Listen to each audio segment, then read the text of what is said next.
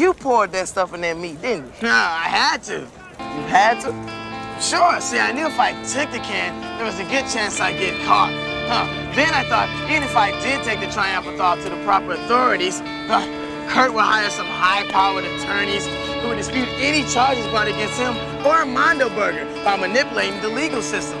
And the way that America's court system is congested these days, it would have taken months to convict him of anything.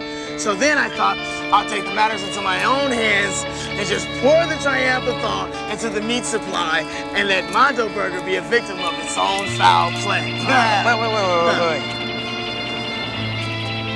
You thought of all that? Sure, I'm not stupid.